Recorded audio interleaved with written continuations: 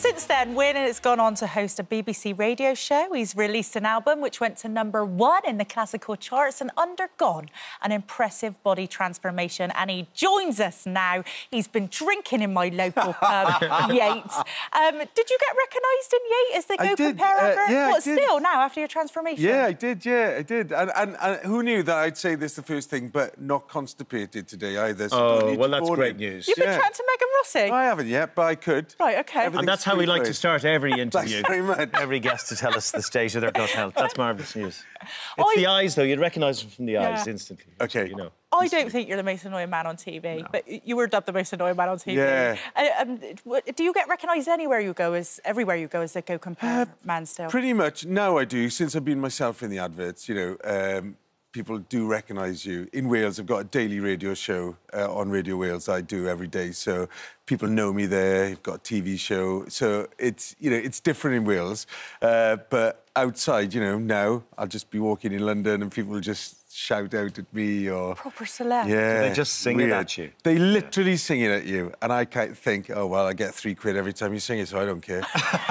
No, I don't. I'm just messing with you. But that'd be good, wouldn't it? And what did you think about the advert, like, being Marmite? Yeah, well, at first, I was like, oh, my God, everybody hates me. This is terrible. But then, you know, the company made so much money out of it. And I thought, well... And the people that wrote like the Mash Get Smash Aliens and the Sheila's Wheels advert. So they were like advertising royalty, really. So they went, remember, annoying is another word for effective. And, you know, kids were singing it. And it's interesting now. My son made a little TikTok in lockdown. And he was like, mess with me, mess with my dad. And... he said to me, Dad, can you go and stick the moustache on, right? Because I had it upstairs. And my next-door neighbour actually works on this show as a makeup artist, right? So I texted her, I said, oh, have you got any toupee tape? She had some toupee tape. So I stuck the moustache on, and we did this TikTok. And it got, like, 7 million hits on TikTok, right? 7 million? Yeah, but people were like... People that have grown up with it, that are, like, under 30, feel real nostalgia for the advert. You know, they're like, oh, I grew up with this guy and all of this kind of stuff. So it's different now to how it used to be when it first came out. Do you remember the first time you sang those words? Yeah, totally. It was in a basement in East London doing the audition. And I looked at it and I thought, oh, God, I know this song, because it was from 1914. Caruso sang it, right, originally. And he went, over there, did all of that, right?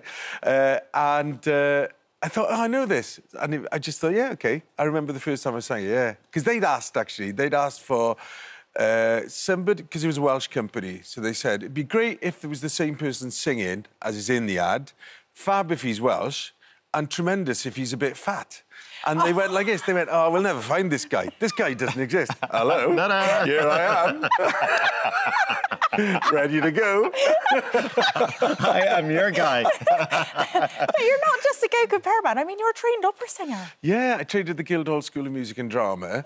And I worked for 25 years as an opera singer all over the world. The Royal Opera House, Welsh National Opera, you know, everywhere that you could work. And I remember my first day, actually, at the Royal Opera House, right? This is absolutely true. I walked in and I was so smug that I was a guest artist there, right? I was like, this is going to be amazing. They're going to love me. I walked in through the door and the girl on the desk was from Cwmbran in Wales. And she said, hello. And I went, oh, I'm a new guest artist. You know, it was very swanky. And she said, Royal Opera or Royal Ballet? I was like, look at me, love. Look at me. What do you think? Have a stab in the dark on this one. I hope you went ballet. Yeah, this is going to look fantastic, isn't it, when I get my tutu on? So, yeah, I was an opera singer for a long, long time, yeah. Do you ever wake up in the middle of the night, like, with Go Compario in your head? Is it just, like, does it haunt you at times? It never haunts. I don't mind it at all. Because, look, I wouldn't be sat here today talking to you if it wasn't for Go Compario.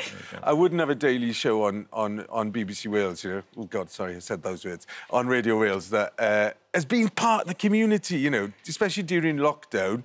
Everybody kind of came to the radio and they were like, this is our company.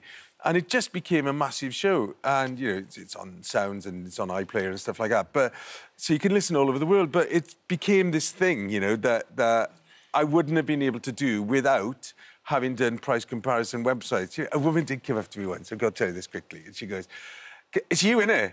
Right? I was in the middle of a field presenting a programme on the International Eisteddfod.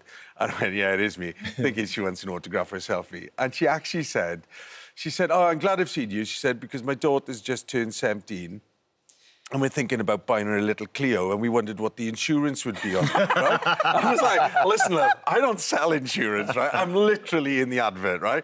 And she goes, no, I've seen you sell. So it was like an out-of-body experience, right? Where I hear myself saying to this woman, what's your postcode, right? So she tells me.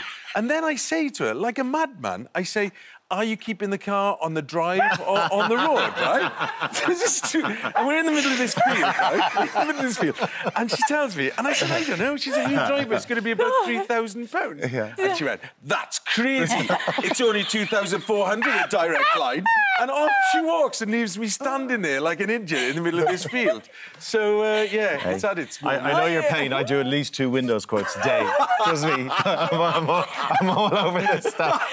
I'm all over this stuff. We should talk. We should talk. I got to say, you look a lot slimmer now than on the Go Compare advert. You have had a real transformation, haven't you? How much have you lost? Yeah, I've lost... Oh, look, we're Go Comparing. Look at that. Oh, yeah. There we go. 5 and a bit stone. I've lost. Oh, well done, you. So, yeah. How do you feel? I feel great, actually. And it's just like, it's been calories. That's all I've done. I've tried every diet in the world, right? Because I've always been fat. And it's a word that everybody avoids, but it's fat, right? So I thought, I've got to do something. I was having trouble washing. I was having trouble getting to the top of the stairs.